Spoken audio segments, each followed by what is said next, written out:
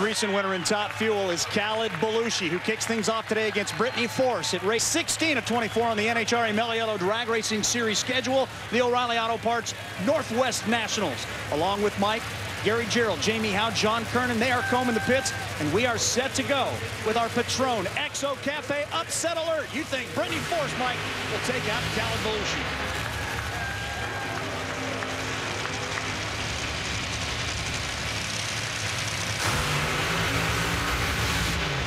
The Lucas Oil ladder for Top Fuel before we set this matchup. Tony Schumacher, the #1 qualifier for the 74th time, and a great matchup on the bottom side as Antron Brown starts out of the number 12 position today.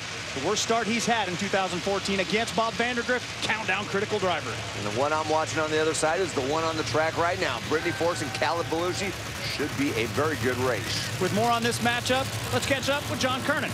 Well, Dave, the big reason that we picked Brittany Force to upset Khalid Albalooshi in the first round here today is because during qualifying, she has shown that her car goes down the racetrack during the heat of the day.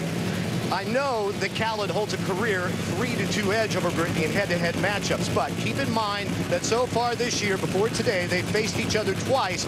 Brittany has won each time. Plus, she says she wants to pay back Khalid for beating her in the first round here last year. Well, Brittany hopes Seattle's as kind to her as it's been to these first-time winners here, including her sister in 2012. One of the reasons why I picked her, and one of the reasons she's in the power rankings, because Seattle is good to first-time winners. Khalid, though, has had a very consistent race car in qualifying.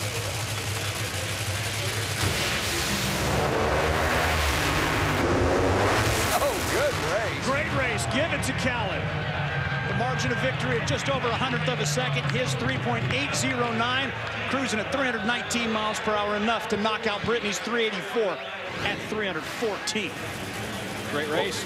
Yeah, Brittany had 200ths of a second advantage off of the starting line. Makes a good run on the racetrack, but it was just not enough as Khalid Albalooshi, coming off that win in Sonoma last week, was able to drive around and get the win.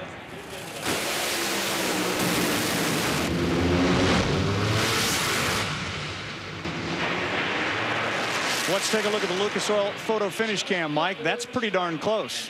Just about a nose, just over 100th a second, as you said. Khalid Albalooshi advances to the second round. For a preview of what's to come in Top Fuel and a great story, here's Gary Gerald.